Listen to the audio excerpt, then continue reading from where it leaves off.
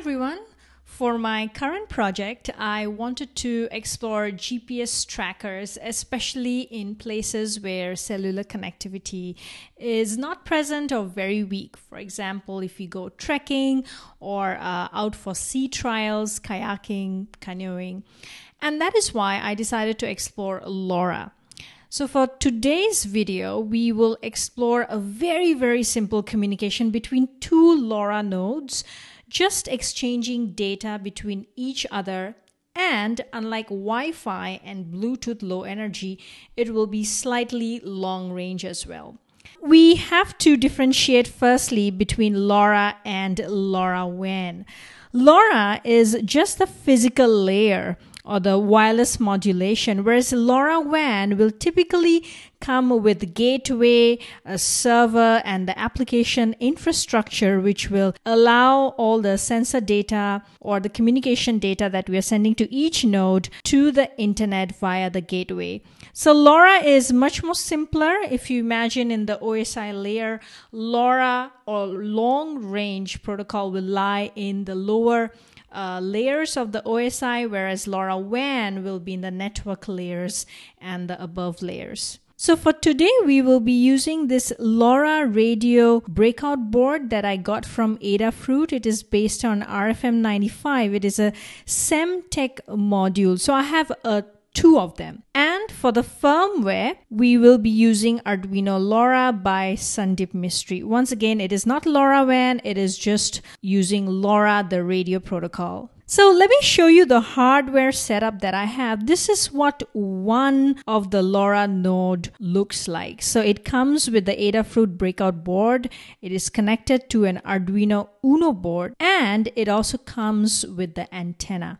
Now I have two of these, node A and node B. If you look at the wiring, we are connecting the SPI buses to a bunch of the Arduino GPIO pins, and we are also connecting the G0 to the interrupt pin of the Arduino Uno via the LoRa breakout board. Now, one thing we have to take note is the frequency of the antenna and the LoRa module that we are using must match. So in this case, the one I bought is 868 or 915 megahertz. And if we look at the general frequencies, there are basically three types of frequency: 433, 868, or 915. So firstly, let's go ahead and detect whether the ports are available. Right now, I have not linked any of the nodes. So let me go ahead and link node A. I will just plug in the USB cable here, and this is node A right here. And now when I query it again, you will see the port number right here. And this is what we will be flashing the Arduino firmware. And similarly, I will go ahead and plug in the node B, which is right here. It has exactly the same setup. And now when I go ahead and query the ports, there are two ports available. So let me just go ahead and copy it and ensure that the port is correct for node B. So for the firmware here, I am going to use LoRa-duplex, which is in one of the examples in Arduino LoRa. So I have split the screen here once again. This is node A, and on the right it is node B. The first thing you will notice is that after acquiring the relevant libraries, we have defined the pin numbers, basically the check pin, the reset pin, and the hardware pin. So once again, if you see here, this is how I have wired it up. And you can also see the same here. The MISO and MOSI pins are 6 and 7, which are basically linked to D12, D11. For D1, it is linked to G0 of the LoRa module. So I have to basically make sure that both the nodes have the same thing. Now, after defining the pins, we have to also define the local address and the destination address. So for node A, I'm just going to do it as hexadecimal. Whereas for node B, it will also be hexadecimal, but I'm going to label it as B. Similarly, let's go ahead and do it for destination address, which is going to be B in this case for node A. And for node B, it's just going to be vice versa. So after this, if you look at the firmware code, there are basically 4 functions: the setup and the loop, which is normal for all Arduino firmware code. Finally, the send message and the receive message that the 2 nodes will be exchanging. So let's go ahead and look at the setup function. And for both of them, it's pretty much the same. I'm just initializing the serial and setting the pins and doing some checks to ensure that the LoRa is available. So please ensure that over here, LoRa.begin, the frequency of the module that you're using matches right here. Now things get a little bit interesting in the loop function, because when node A is sending a sensor data or some kind of data to node B, node B, if it is sort of busy doing something else, it will not be able to receive it. So we will use some timing functions instead of delay functions to ensure that both of them are able to receive it in a sort of half-duplex communication. Inside each of the loop function, let's first define the fake sensor data in this case. So I'm just gonna initialize say string sensor data equals to, and I'm just gonna count ++. And right at the top here, I'm also gonna initialize count equals to 0. And finally, I'm gonna use the function send message to send the count. I'm gonna do the same for node B and initialize the count as well. Now you realize that in the loop, there is no delay at all. So before we tackle the timing, let's also do some serial prints. And I'm simply going to print send data, the sensor data, which is the count, from the local address and then the destination address. So I'm going to do exactly the same in node B as well for the loop. You can imagine that without any timing delay, this will be sending very, very fast, and the nodes each other will not be able to receive any of the messages. So we are going to use this Arduino function called millis, which will basically return the number of milliseconds since the program started running. So instead of putting a delay, let's put an if case. If millis, and then we are going to minus it by the last send time. And this interval should be greater than the interval we set. And let's put all of this inside the bracket. Of course, at the end of it, we have to initialize last send time equals to millis once again. Actually, we do need these variables. So I'm going to go ahead and set it to 0. And say interval to about 2 seconds. All right, so now back to the loop function. Instead of setting the interval as 2 seconds every single time, we will add in a little bit of randomness just so that the other node can receive it. So in this case, interval will be random, say 2000 plus about 1000. So this if is where we will be sending about 2 seconds with a little bit of random interval.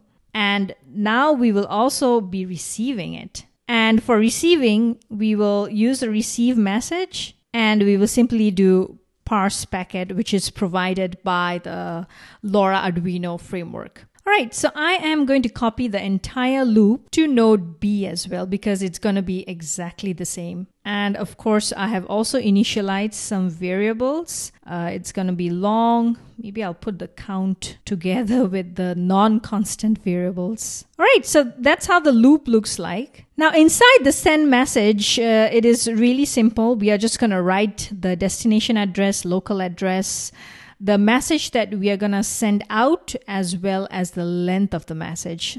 And we will start it with begin and end. Now, receive message is something interesting. We have to start with a lot of checks.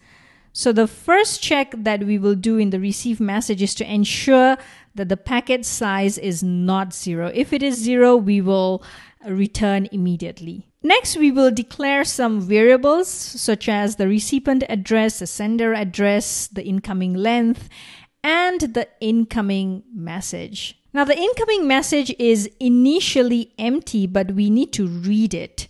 We need to read it character by character. And after this, we will do some error checking once again. The first error checking that we will do is the length of the message. And the second error checking that we will be doing is the recipient and the local address are not the same. Obviously, you do not want to receive the same packet that you're sending. And finally, we will print some data. For example, the received data, who is the sender address and what is the recipient address. And this function will exactly be the same in node B as well. So I'm just going to copy this entire function and copy it for node B.